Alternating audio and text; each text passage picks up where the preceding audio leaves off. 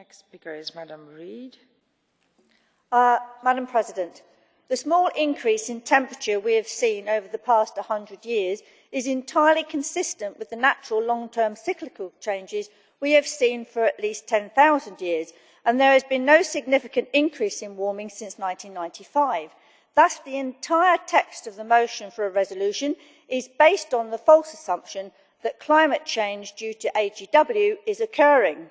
We in UKIP deny the climate change alarmism supported by green lobbies, often financed by the Commission, who both are responsible for our current damaging and counterproductive energy policies.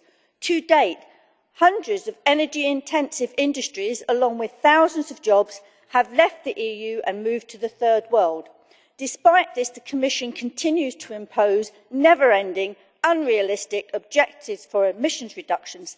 Sadly, such policies, which are forcing the investment of vast sums of money, will have little or no effect on climate.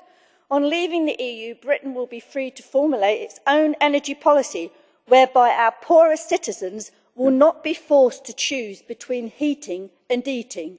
Thank you, Madam President. Thank you very much.